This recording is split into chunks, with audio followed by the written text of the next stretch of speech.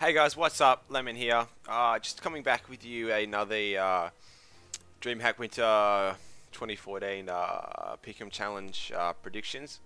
So day one, we had a few almost upsets. I can't believe Cloud9 didn't make it through. I think they just had a real tough game against Hellraisers. I think the way that they got paired up wasn't too good, and I wasn't expecting Hellraisers to play as well as they were. I can't remember if they've got a new lineup, I'm not too sure, but Hellraisers have been playing as a team. Compared to most other teams that they haven't really been working together like glue, but Hellraisers are really kind of on it.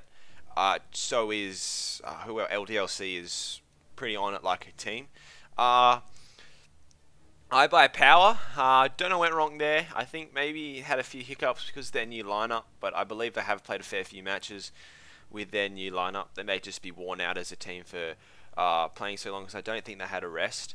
But if you love the game, personal opinion, shouldn't matter if you keep playing or not, but sometimes a rest is always good.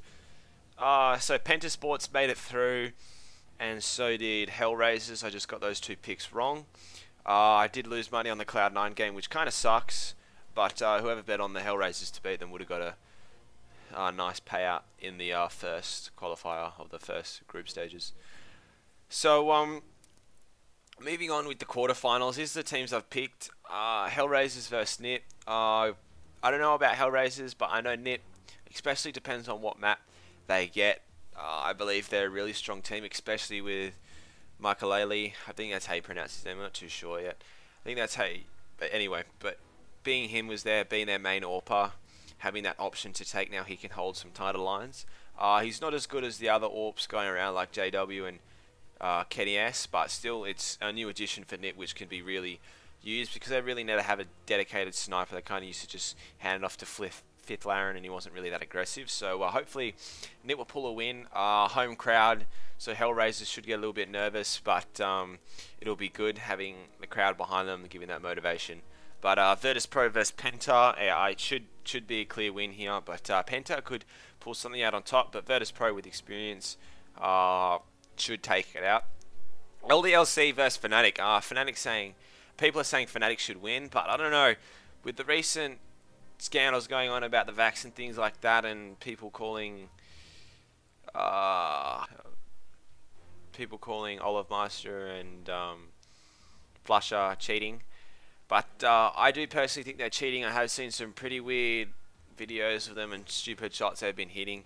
But yeah, I'll leave a Reddit description below where you can see all the links and gifs of them using their aim key. But Dignitas versus Na'Vi. Team Dignitas should win this one. They've got out of all the teams, they've got the better map selection. Like, they're better on most maps, where other teams only specify on a few, where Dignitas got a bit more open range. Same with LDLC, probably in the top 3 teams of map selection. So those are my predictions. I don't think anything should get in the way of LDLC and Fnatic. LDLC should take it, depending on what map they play. I don't think Fnatic will give them a fair fight. It'll be a close game, but it is best of 3, so we'll see what happens. And Dignitas should take it. So that's my picks for day 2 in the quarterfinals. Hope you guys enjoyed it, and peace out.